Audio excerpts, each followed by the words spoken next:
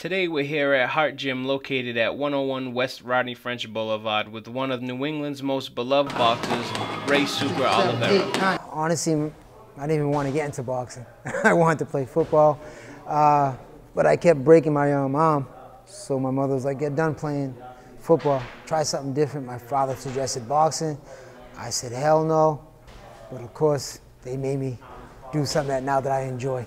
After 47 professional wins, Ray retired from the ring in 2005. Ray's final professional career record stands at 47 wins, 11 losses, 2 draws, and 22 knockouts with 5 championship wins. I won the New England Championship. This one here was the IBF Intercontinental.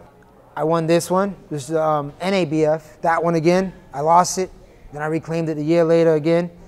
Then after that, I fought for the IBU world title, and I won that one. Ray also holds a record for throwing 3,020 punches in a match and 1,424 exchange blows in a single round. Ray has now dedicated his life to train the next generation of up-and-coming boxers. We also sat down with up-and-coming professional boxer Kevin Cobbs and asked him what is it like training with Ray Oliveira. He's an animal. He doesn't stop. He comes forward all the time. He even knows how to talk you down in the ring. He even knows how to motivate you in the ring. You know, he'll tell you when you need to throw more punches. You know, your jab's not working. He'll jump on you and he'll make you work.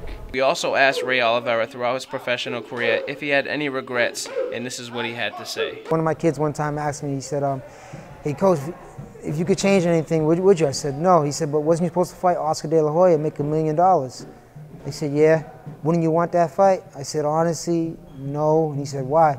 I said, because if I made that $1 million, I wouldn't be here. I wouldn't have used kids.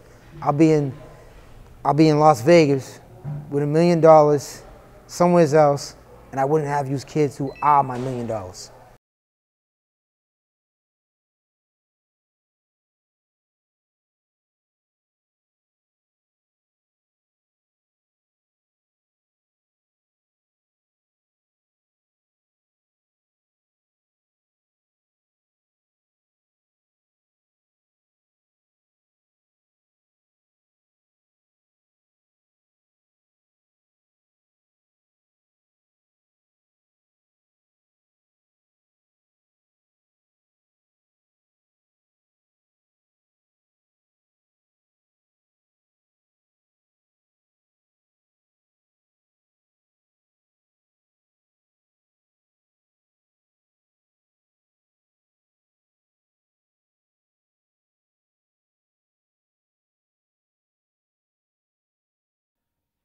Even during his professional career, Ray always felt that teaching came natural to him.